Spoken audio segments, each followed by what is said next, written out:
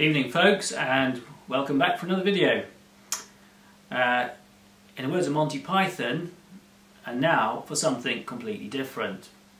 So what we have in front of us here tonight are some jet engine starters, and what I plan to do is to go through how some of these work.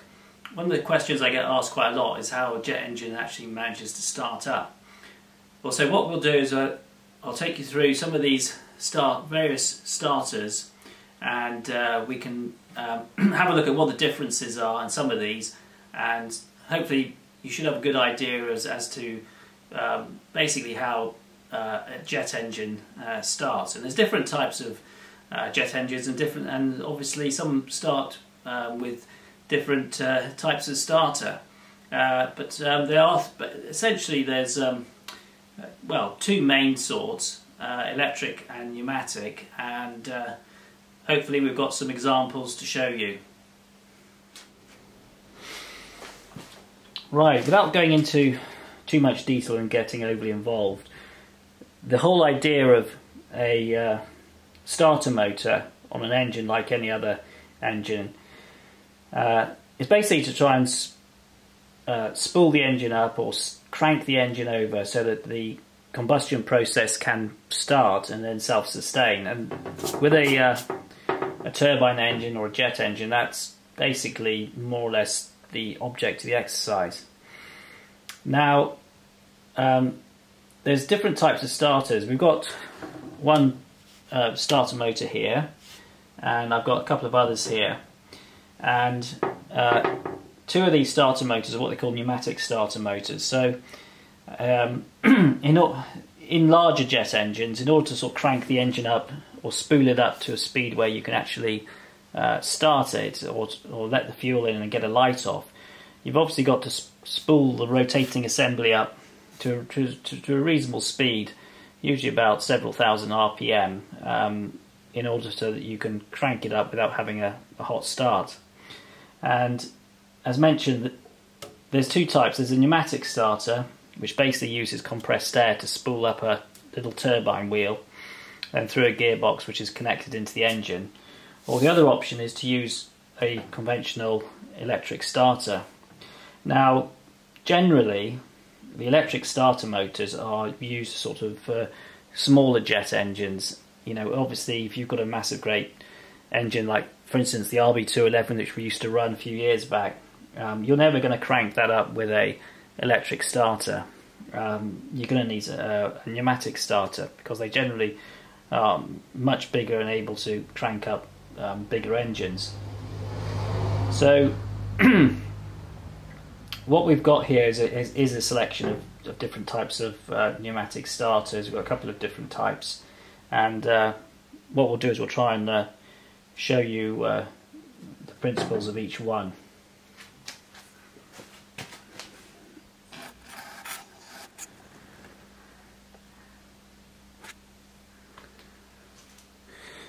So what we've got here is a this is basically a conventional electric starter motor. I'm not actually sure which this came from. I'm not 100% sure whether it was actually from a turbine engine or whether it was from a piston engine. It is an aircraft starter motor. As you can see, it's not much different from something that you'd find on a car.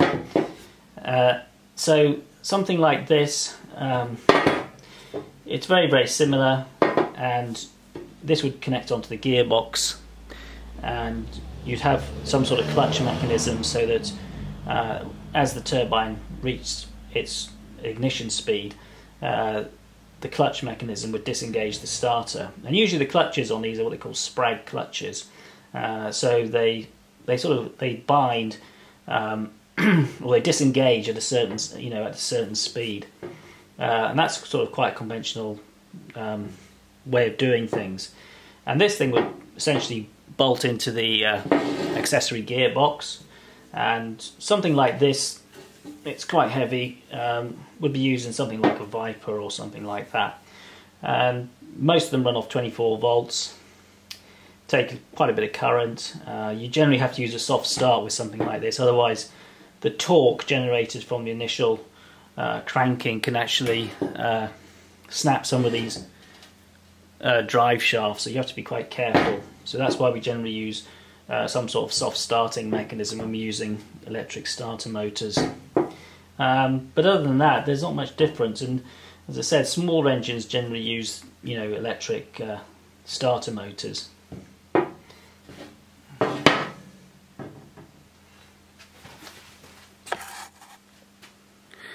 So this here is a very conventional looking pneumatic starter, and this actually came from it's actually from a Rolls-Royce Spey engine.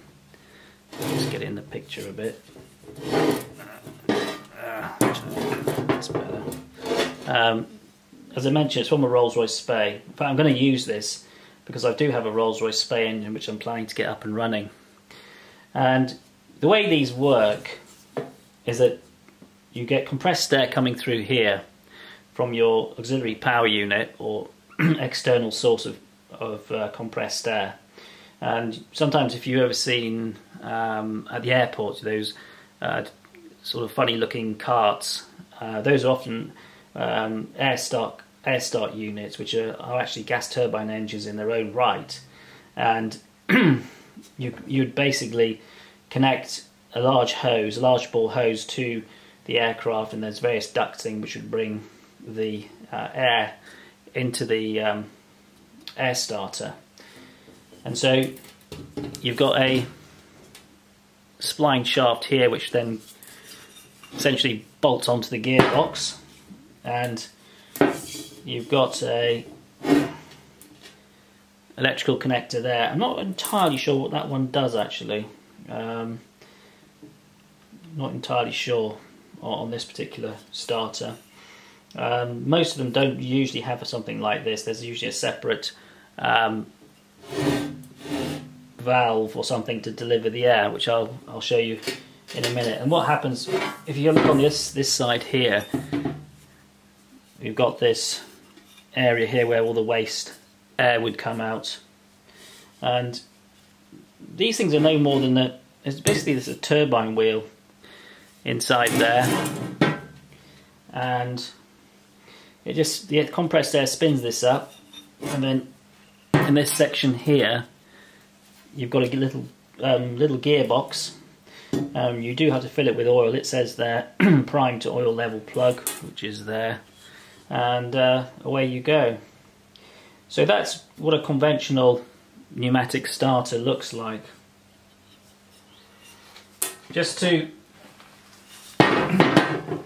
show you one piece of kit which is often seen with these, and that's this is actually a starter cut-off valve, and this here, again, it's from a Rolls-Royce Spey.